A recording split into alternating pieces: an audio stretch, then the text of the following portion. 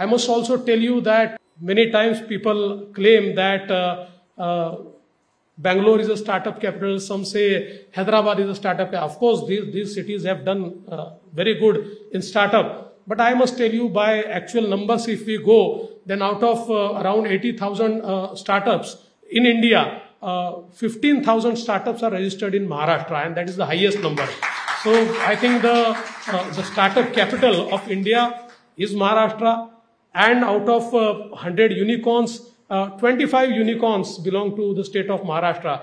So we have a very robust ecosystem in startup. We are also fintech capital now, and I think having said that, I must also tell you that the entire out of entire data center capacity that is created in India, 65% capacity is created in the state of Maharashtra.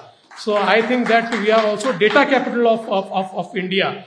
And with this 22 kilometers bridge, which is joining Mumbai to New Mumbai, entire new ecosystem will be open, because this is a third Mumbai which is going to be developed very fast. And it's not just the connectivity to the Mumbai, but the new airport of Mumbai is also coming there. So by end of this year, we'll be starting the Trans-Harbour Link. By end of next year, we'll be starting our new airport.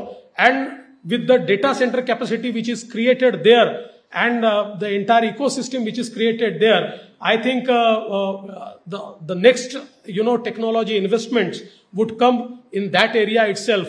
I know why we lost some sort of investment in past few years, because somehow for tech companies Mumbai became unaffordable. Mumbai has its own limitation because it's a coastal city, and somehow the rentals became unaffordable. But I'm now telling you that the rentals and the infrastructure would be better than Bangalore and Hyderabad in Mumbai, and in the new Mumbai which we are creating. And of course, you won't be stuck in the traffic jams because of the infrastructure which we have created. So that is going to actually create an entirely new ecosystem in our state. So I think with all these initiatives, Maharashtra is developing at a very great pace.